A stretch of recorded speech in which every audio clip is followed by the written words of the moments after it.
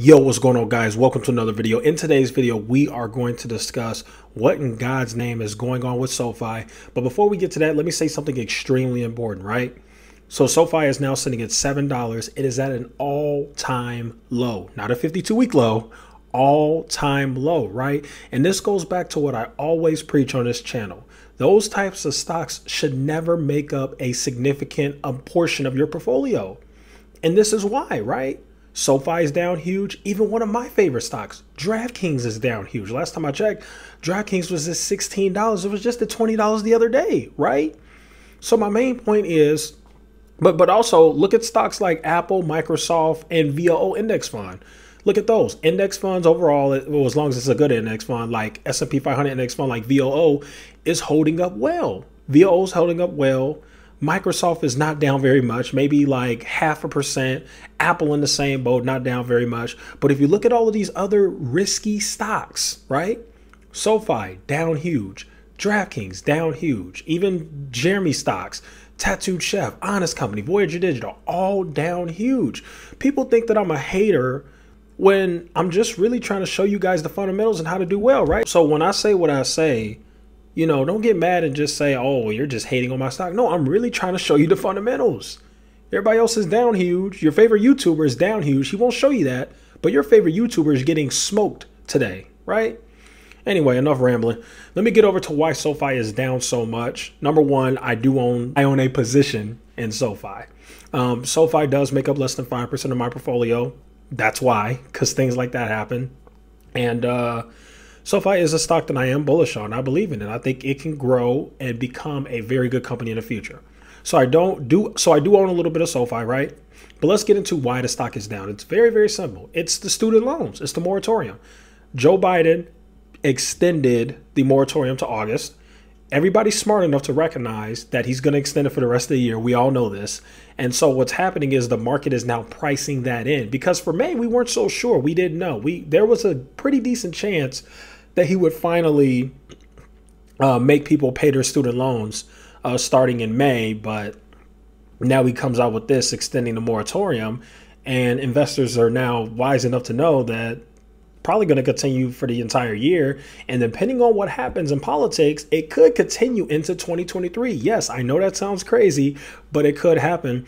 And so the market is pricing that in. They're pricing in the future, what they believe will happen. They're pricing in not student loans being paused until August, but they're pricing in student loans being paused until the end of the year, because that's more than likely what is going to happen. I would bet on it, seriously. Like, that's more than likely what was going to happen. And as a matter of fact, even Anthony Noto came out and said that that's what's going to happen. So that's number one. Number two, you had a bunch of analysts come out and cut their price projections on SOFI, and for obvious reasons.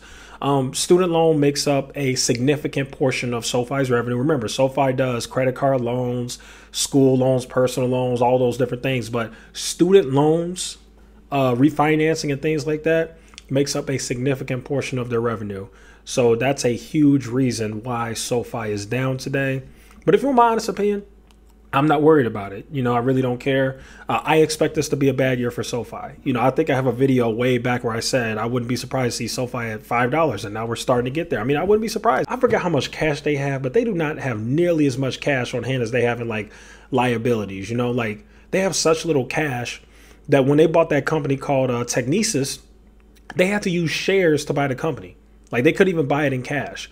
So they created more shares, and they're diluting shareholders, which they were already diluting the heck out of shareholders in 2021.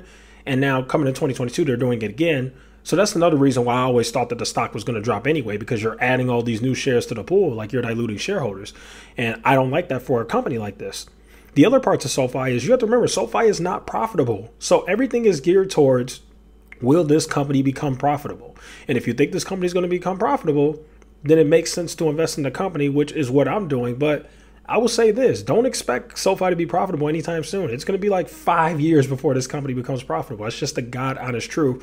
And with this student loan hit that they just took, that's not good. You know, that really hurts them. SOFI, a student loan makes up a significant portion of the revenue. Now, thankfully, this company has done well enough where they've been able to beat analyst expectations even with the moratorium going on. So they get a lot of credit for that. That is very impressive. However, if you want my honest opinion, I would not be surprised if one of these quarters this year, they miss on analyst expectations. It would not surprise me. Now, if they're able to meet expectations or surpass them every quarter this year, that would be insanely impressive, but I do not expect that. I expect a miss in one of the quarters this year. So that's what I think. And that's basically what's going on with the stock. People are just pricing in what's happening. Like, holy cow, there's already a lot of peak fear in the market going on right now. And then you got a huge impact to SoFi's business that just got affected. So, you know, that's pretty much what's going on.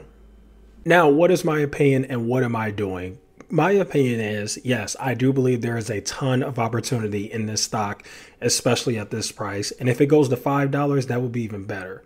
I believe in the company. I do. I think this company can eventually become a fantastic company and bring in really good revenue and a lot of cash. I really do.